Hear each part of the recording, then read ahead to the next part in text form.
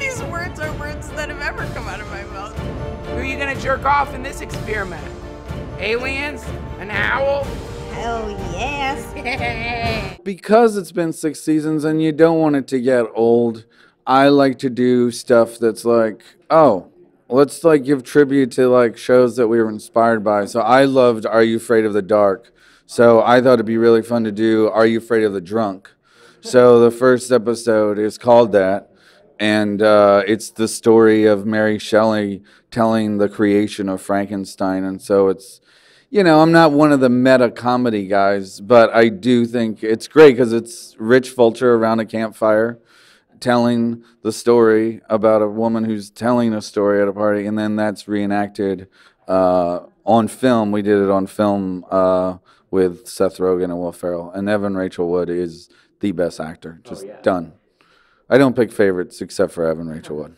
But yeah, just trying to find new ways of, the premise can never change, but like evolving the show. Like last year and this year we did a drunk mystery episode where that Unsolved Mysteries is great. Because then you can, I find, like do fun, crazy stories like that, and then do Native Americans occupying Alcatraz and, you know, important stories. But you got to have fun stuff in there too. You can't be too serious and you can't be too funny. Well, no matter who you are, if you are a human being and have alcohol and a camera, you're going to try to be funny. It's the only part of the job I don't like is the hour of someone trying to be funny. And as soon as that's over, then it's really fun. But you just remind, I make a promise to everyone, you'll never believe me that we have the story at the end of the night. And I promise I will never leave until we have the story. But no matter what, they still will call me and say, we didn't do the story. Yeah. This is what alcohol does. Well, an ideal, that's hard. But like Evan Rachel Wood does this thing that I don't know how to describe it, except that she's playing a character that she's, you know, for this Mary Shelley, but she's also embodying the narrator.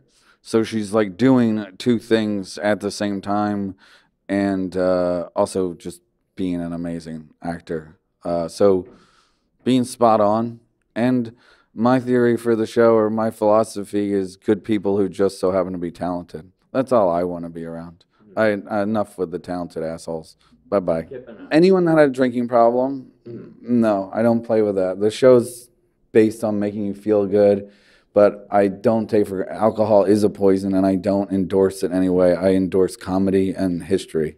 But anyone that has a problem, I would never hire to do the show. But and anyone that's a dick. I mean, seriously. That's a good I've been trying to do this for 19 years, and like now being in this part of my life, like I'm allowed to say no to assholes.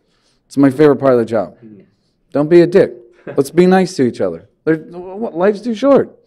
So I'll say no to dicks. I have my story, you amazing puppet shits.